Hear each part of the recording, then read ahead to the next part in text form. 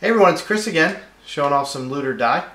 One of the bugs I'm working on right now is that little pause right there. I don't know why it's there. But let's go to the kiosks. We got join teams and missions.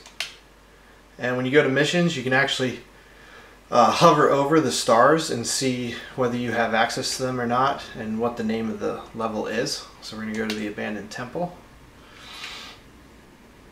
I don't have chests working right now. And I just have some rudimentary bad guys, pretty simple bad guys. Oh, you got me. There's a power bar now. Power bar prevents you from just spamming your bullets constantly. If you let it hit 0, then you have to wait for it to fill all the way up.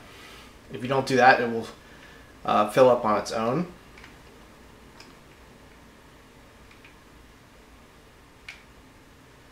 Yeah, it's nice to be playing loot or die, I tell you what. It's just I've been loving Black Ops though, by the way. I don't know if you guys have played that yet, but it's just nice to be playing this game again. I'll be honest, I'm gonna play the crap out of this. Don't hit me. Anyway, these are the grubs. They're like, I'm gonna make races. They're like bionic bugs with different appendages and stuff that they use with bionics. Alright, so that's the first level. Gonna have a door over there. I have to work on the transition. I'm thinking about having you like, I don't know, like teleport in.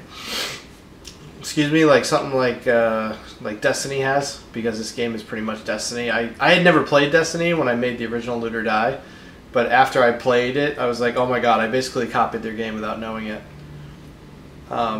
So yeah, but I think the power button is a big deal. It'll prevent you from just spamming bullets, and it also gives me another stat I can give you for increasing how quickly that power bar comes back. So you could theoretically spam much more, and also excuse me, decreasing the or increasing the rate at which it fills back up. So yeah, so that's what I'm working on right now.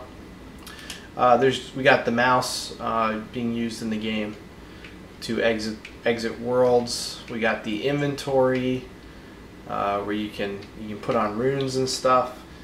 Oh yeah, and then I also added space gems and cosmic dust to your inventory screen. Those things will be used for crafting your items, for adding mods and legendaries, increasing the legendary rank of an item.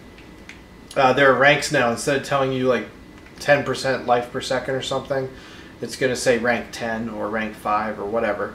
You won't be able to go beyond rank 5 without emeralds, and the emeralds will primarily drop off bosses, or you can add mods to your gear to get it off regular enemies. Alright, that's the first level, guys. Let me know what you think.